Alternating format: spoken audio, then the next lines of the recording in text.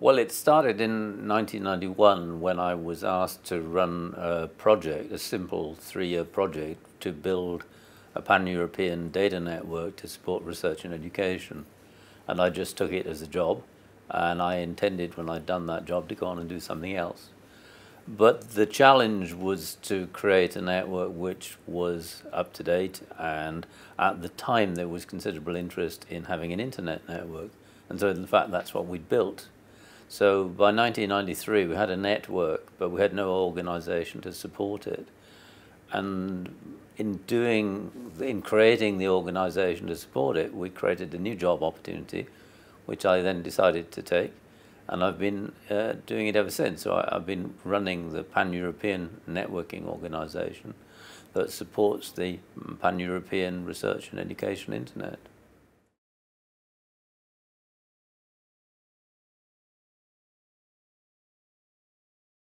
Well, the breakthrough moment was really because in 1991, 1992 in Europe, there were two camps fighting out the choice of technology. It was very much a sort of big endian versus little endian argument. But on the one hand, there was the X25 camp, and on the other hand, there was the IP camp. And so I was trying to reconcile these two quite conflicting forces, and I worked out that I could build a network which was an IP network, but which still allowed X25 to flow over it. And so I managed to find a compromise between these two camps who were fighting one another. And so we could move forward, because otherwise it would have been a straight fight. And it was a way out of this sort of conflict between two technical views which are completely opposed to one another. And so eventually, in 2 or 3 years, the X25 withered and the network became a pure IP network. That was, I think, quite important from a European perspective, because without that sort of lubrication, as it were, the battle would have gone on, and it would have been a war of attrition technology-wise, which would not have done anybody any good.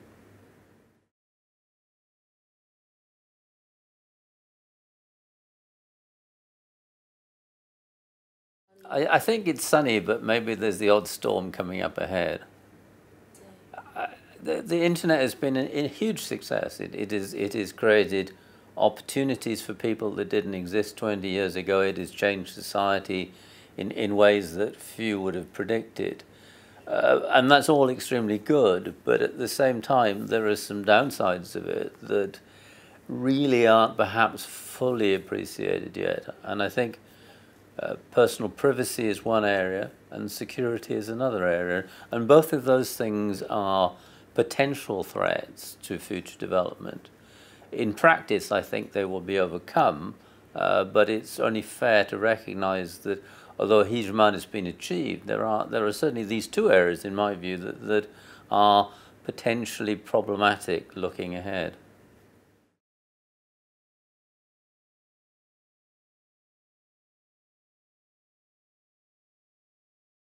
My concern really relates to the fact that it will be essentially used by criminals, that you can already see there's a lot less violent crime.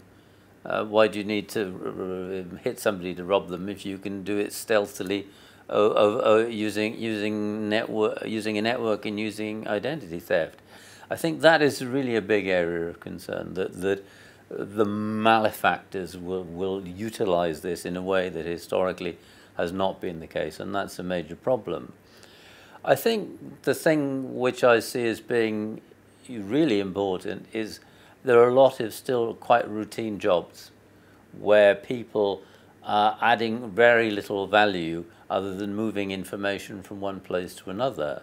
And I think that aspect of work will become increasingly rare, in the same way that, for example, you look back, say, 40, 50 years ago, factory work consisted of relatively routine things. Now factory work is a much more sophisticated form of work, and the routine things are done automatically.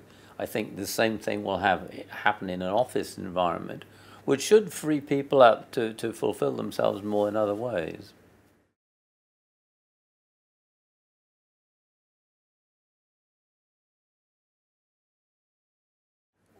That's an extremely difficult question.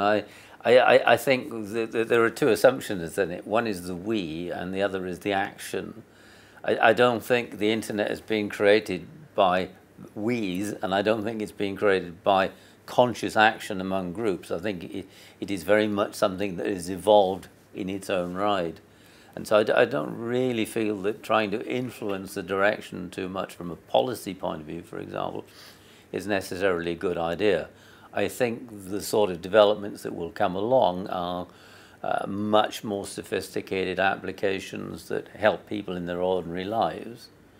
But I think that will happen. I'm not personally convinced that policy-driven initiatives to create things in the context of the internet are particularly valuable.